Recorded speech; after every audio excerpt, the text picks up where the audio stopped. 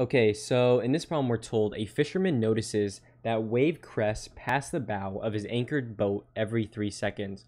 He measures the distance between the two crests to be 8 meters. How fast are the waves traveling? So we can imagine this is his boat here, and these are going to be the waves that are going to be passing by his boat and that he's going to see. And so what we're trying to find here is the velocity. And in order to find the velocity, you need to know this formula. So the velocity of a wave like this is equal to the frequency multiplied by lambda. So frequency and lambda. So what lambda is, it's essentially the wavelength, and wavelength is the distance between the crests here. So basically the distance from here to there. And so they tell us the distance between the two crests of the wave are 8 meters. So they're basically just telling you lambda is 8 meters. So we have that. Notice we need to get the frequency though. And so the way we get that is they tell us that it's going to pass by every 3 seconds. So we can imagine one instance of the wave is occurring every 3 seconds.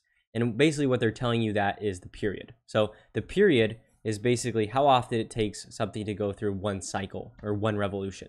So if you imagine like the wave, one cycle is how long it takes for them to go to there to there. So all the way along here back to its original spot along here basically.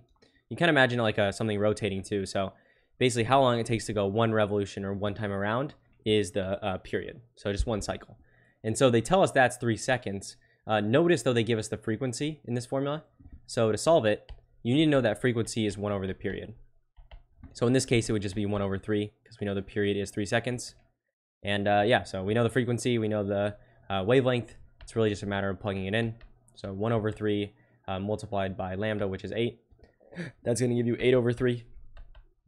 8 over 3 is 2.66666 repeating. So 2.67 will round. You can round to 2.7 if you'd like. But yeah, so the velocity of this wave is 2.67 meters per second. And yeah, so what is how fast are the waves traveling? 2.67 meters per second.